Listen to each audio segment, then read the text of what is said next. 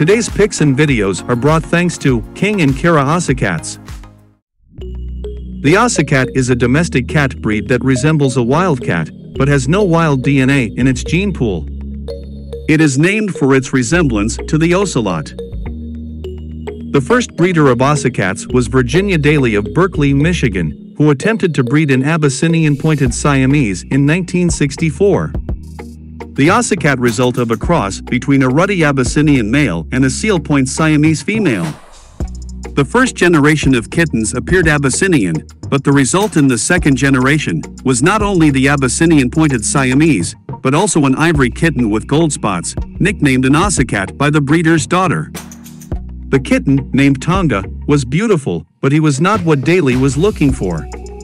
When the Detroit newspaper publicized the lovely spotted cat, noted geneticist Dr. Clyde Keeler took an interest in an ocelot-looking cat.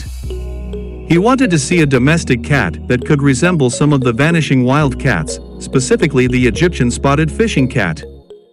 With this in mind, the breeding was repeated, and the Ocicat breed was truly born. The first official Ocicat was named Dolly Dotson and was registered with the Cat Fanciers Association in 1966. American Shorthairs were also added to the original crosses, due to an error in the Cat Fanciers Association recording of the breeds used.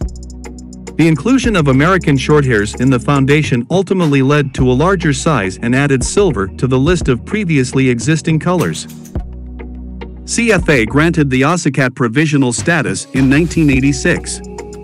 In 1987, both CFA and Ocicat granted Ocicats championship status. The Ocicat is a cat breed with substantial bone and muscle development, yet with an athletic appearance, and should have surprising weight for the size. Ocicat's head is carried gracefully on an arching neck. The skull is a modified wedge showing a slight curve from muzzle to cheek, with a visible, but gentle, rise from the bridge of the nose to the brow. The muzzle is broad and well-defined with a suggestion of squareness. Their eyes are large and almond-shaped. These may be of any color except blue, and there is no correspondence between eye color and coat color. Their ears are alert, moderately large, usually set at a 45-degree angle, neither too high nor too low. Legs should be of good substance and well-muscled, medium-long, powerful, and in proportion to the body. Feet are oval and compact, with 5 toes in front and 4 in back. The tail is fairly long, medium-slim with only a slight taper and a dark tip. Their coat's texture is short, smooth, satiny with a lustrous sheen, tight, close-lying, and sleek, yet long enough to accommodate the necessary bands of color. Within the markings, hairs are tipped with a darker color, while hairs in the ground color are tipped with a lighter color. All hairs except the tip of the tail are banded. 12 variations in color are approved by most registries, including the Cat Fanciers Association. The standard for the Ocicat breed is tawny, chocolate, cinnamon, their dilutes, blue, lavender, and fawn, as well as black or ebony silver, chocolate silver, cinnamon silver, blue silver, lavender silver, and fawn silver. While the lightest color is usually found on the face around the eyes, the chin, and the lower jaw, the darkest color is found on the tip of the tail. Ocicats are medium to large cats. Females weigh from 6 to 9 pounds, from 3 to 4 kilograms on average, and males from 9 to 15 pounds, from 4 to 7 kilograms. Ocicats have a life expectancy of 12 to 18 years. The required level of physical activity is medium to high. The Ocicat's short coat requires little grooming. Brush them weekly to remove dead hair and distribute skin oils. The rest is basic care. Trim their nails as needed, and check their ears every week for redness or a bad smell that could indicate an infection. A scratching post or cardboard scratcher will help keep the nails healthy while saving your furniture. If the ears look dirty, wipe them out with a cotton ball, dampened with a gentle ear cleanser recommended by your veterinarian. Start brushing and nail trimming early, so your kitten becomes accepting of this activity.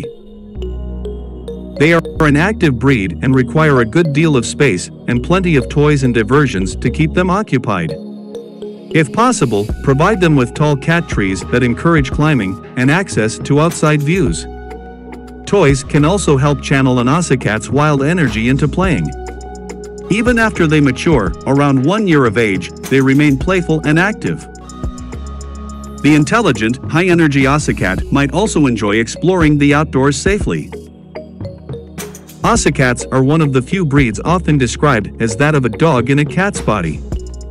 Most are eager to learn tricks and skills, so can be trained to fetch, walk on a leash and harness, come when called, sit, lie down on command, and do other canine-style tricks. If you know someone who thinks cats are unfriendly and independent, introduce him to the Ocicat. Ocicats may look like they walk on the wild side, but are adaptable, curious, playful, and devoted to their human companions.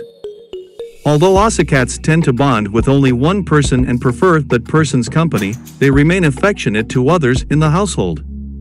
Ocicats have inherited personality traits from both Siamese and Abyssinians. They will often greet your guests and are friendly and sociable.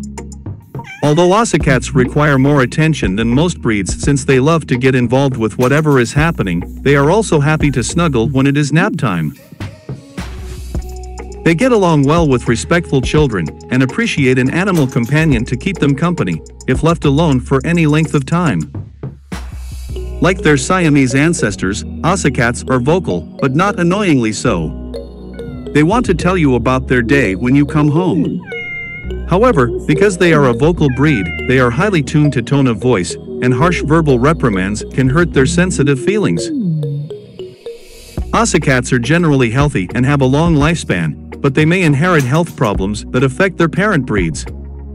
These include liver or renal amyloidosis, pyruvate kinase deficiency, and hypertrophic cardiomyopathy. Amyloidosis is a possibly hereditary disease that occurs when an insoluble protein, called amyloid, is deposited in organs such as the kidneys or liver. It results in lesions, dysfunction, and eventually, organ failure. Pyruvate kinase, PK, is a key regulatory enzyme in the energy metabolism of red blood cells. Cats deficient in PK can develop anemia. Testing for PK deficiency and breeding away from it will eventually help to eliminate the disease from the breed. Hypertrophic cardiomyopathy, HCM, is the most common form of heart disease in cats. It causes thickening or hypertrophy of the heart muscle. An echocardiogram can confirm whether a cat has HCM. No one can guarantee that their cats will never develop HCM. Be sure to schedule regular checkups with your veterinarian to catch health issues before they become severe. We hope you enjoyed the video. Don't forget that each new subscriber and positive comment motivates us to create more and better content. Thanks for watching.